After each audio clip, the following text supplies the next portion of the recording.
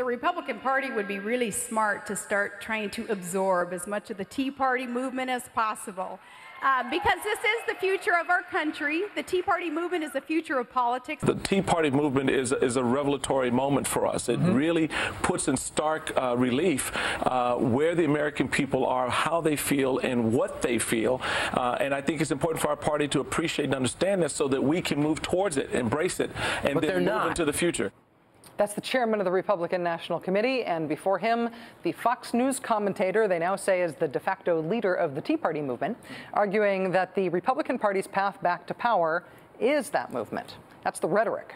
Well, today, rhetoric became reality in the state of South Carolina, where the state Republican Party and a coalition of state Tea Party groups agreed to work together moving forward. The merging has started. And the effort by the Republican Party to adopt and absorb what sells itself as a grassroots conservative movement this time around is way different from what went on the last time there was an energizing grassroots movement from the right. Then it was the Ron Paul revolution.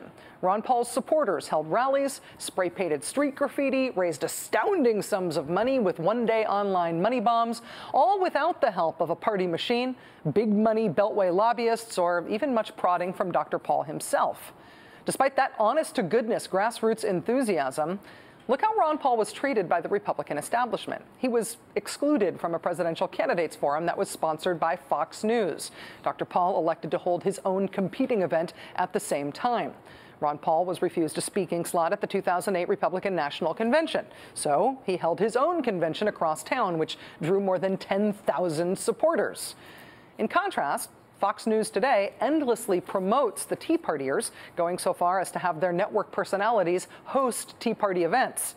Leading elected Republicans today, of course, fall all over themselves to speak at Tea Party events. Tea Partiers claim the small government, low taxes mantle of libertarianism that has been the hallmark of the Ron Paul revolution. But the Tea Partiers, at least some of them, seem to be opposed to him, too.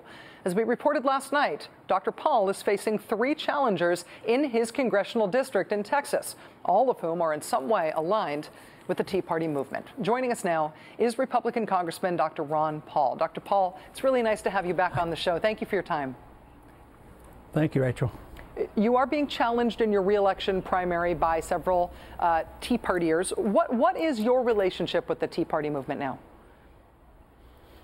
Well, it's about the same. You know, sometimes the Tea Party represents those views that I expressed during the campaign. The Tea Party type movement, the people who are unhappy with the government, where I go, generally are on the campuses, and we still get large crowds out. But my message is somewhat different. I think the message gets a little bit diluted when a lot of people come in, and the Republican Party wants to make sure that maybe there's a neocon type of influence. But no, what we're doing with the Campaign for Liberty is alive and well, and the young people are responding. But I talk a lot about a different foreign policy. I talk about civil liberties, and I talk about where we ought to cut the budget, and this is what they want to hear. I talk about the war on drugs. This is not what is generally heard from the Republican Party, and sometimes the Tea Party accepts these ideas, and sometimes they don't. But I think if the one thing that brings people together is they know there's something wrong in Washington. But you have progressive Democrats that know there's something wrong in Washington. They'd like a better foreign policy too, and they're not exactly totally satisfied. So, but the people are coming together because they're unhappy. They know that debt is outrageous. It's out of control. Countries are going bankrupt. California's bankrupt. Our country really is bankrupt, and that's what they're unhappy about. And it's out of control government. And I think I have been much more precise in what we should do in changing foreign policy, caring about civil liberties, and being truly a fiscal conservative. And believe it or not, I do have quite a few Democrats who are willing to agree with these basic principles in general, even the balanced budget issue. I mean, there are Democrats that actually have joined with me in saying, you're right. we may want to balance the budget in a different manner, but they do agree that there's something seriously wrong when you're spending a couple $1 trillion a year you don't even have. That is nothing but danger for us in this country. Congressman, I don't want to cause any family rifts in the Paul household, but I know your son Rand Paul is running for Senate, and he in fact made his campaign announcement on this show, which was great for us. We were honored by that. Now Sarah Palin has sort of emerged as the unofficial leader of the Tea Party movement. She has endorsed your son's run for Senate. Is there anything about her platform, either now or as a vice presidential candidate, that gives you pause about that endorsement? Oh, I guess I could say that about most Republicans, so there probably wouldn't be any different.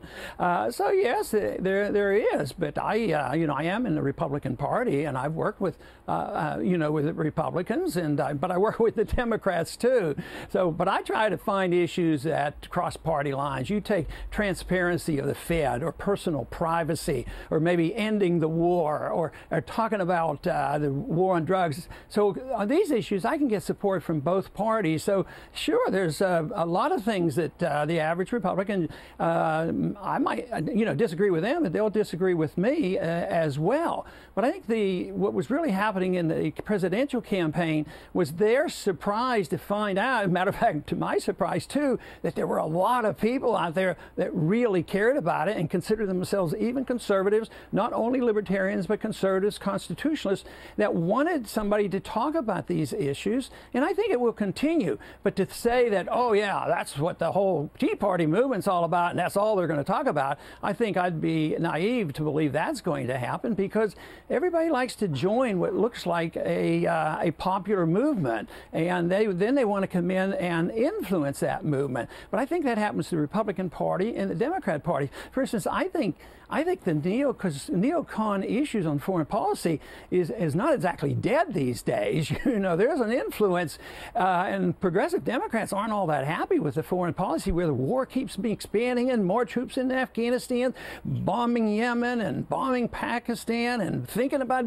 going into Iran. So that's the infiltration philosophically of different positions, and I deal more in that arena, hoping that the ideas of sound money and transparency of the Fed and a better foreign policy will actually affect both parties, because I know there's a lot of Americans who agree with this issue, and I know the young people are very open to these ideas.